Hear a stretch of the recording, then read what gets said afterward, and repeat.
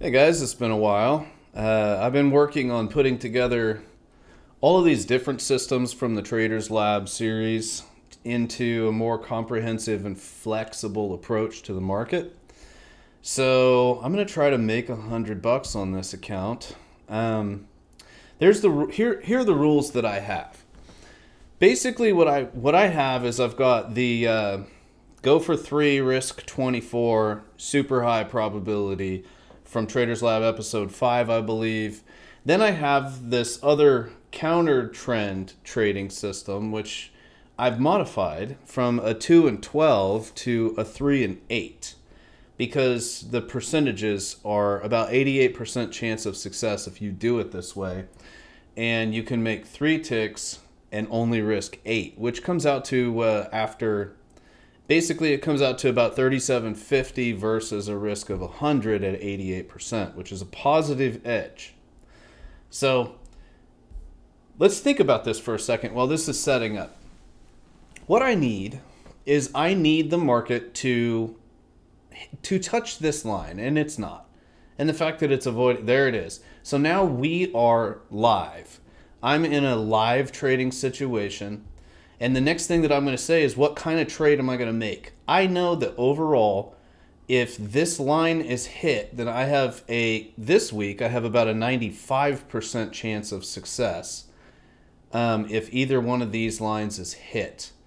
So what I'm going to do is say, okay, what's the overall trend? And I'm going to take that trade towards the overall trend. But if it's not, then I'm going to use a different trade. I'm going to use the 3 and 8 counter trade. But here's the problem. There is no overall trend. It's just sideways. Some news came out, it wants to go. And most people would look at this and say, well, you have an uptrend. Yes, but do we? If you look at this, we really don't. The markets are still kind of sideways. It hasn't broken out. So what am I going to do here? Well, I'm going to take the better risk trade, and I'm going to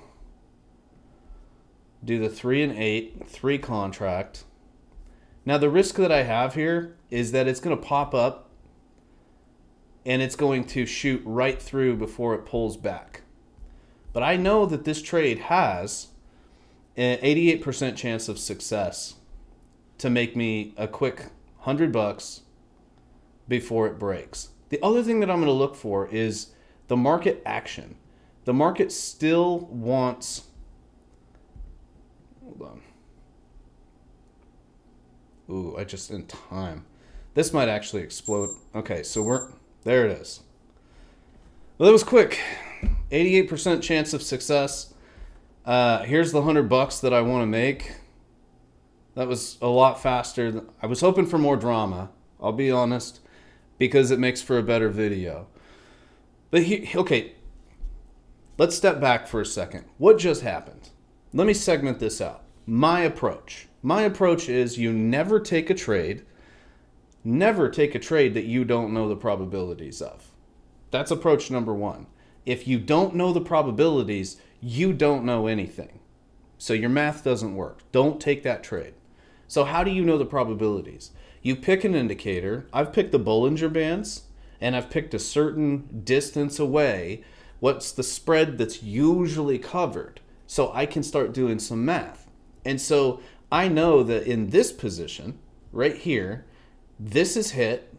And since this is hit, this position right here is going to tell me that there is a 93, overall it's about a 92 to 93% chance that I'm going to get 3 ticks on this way. And it's actually running 95 this week because I keep track of it, right? So I know the probability once this gets touched as long as the trade is live. And the trade is live by indicating the middle section right here. So if the trade is live and I know the probability, then I can make a decision. But then I filter it out. And I filter it out based to increase the probabilities. I filter it out based on a couple of things. What's the overall trend, which I mentioned? And what news came out today? What could be driving the market? And then the third thing is going to be what news is coming up. Because you don't want to be caught in a trade when the news might hit that might make sense. Natural gas, I don't care. It's not going to move the market much. So then the second thing is I only want to trade the breakout trade with the trend. To identify the trend, I go back and I look over what happened overnight, what news came out, and what did we do at the open especially. We went down, we came back up, and we created this kind of box, and you can kind of see it right there. So we don't actually have an overall trend, which tells me that counter trend trading is going to work better because nobody really wants to go anywhere with the news. So the counter trend trading is going to actually work better. This is a nice little extension, 727. See what I did there? It's a nice little extension. Is there an economic release that is moving the market? No, it's 727. That information won't come out until 7:30, as we saw. It's still not going to be that important, but it might short-term move the market. Okay, so I know that I'm in a counter trend trading stance. That's why I put on the counter trend trade. So I still know that in that trade, and I'll make a trader's lab about this trade coming up, but that trade is an 88% chance overall of success. And so I know that my risk to reward is going to be good if I put that trade on correctly. And that's what I did, and it took it and it pulled it back, and it was an instant $100 on here. Now I'm risking $300 to make that $100, but the risk reward is there, so I'm trading all 3 contracts that I can trade on this account. So that's what you saw. Now as I go through this, the other things that I care about is the spacing. If the market is in a sideways market and it wants to reach up, then you have a better chance of success on a counter trend trade as long as the market is fluid. I'm throwing a lot of information at you, but this is important because when the market dies and you start seeing all these extra wicks and the market doesn't move kind of continuously, you just walk away. You don't trade that market. So you saw me make a quick $100, and if anybody's still sticking with me, like and subscribe and all of the other stuff that YouTube is supposed to say.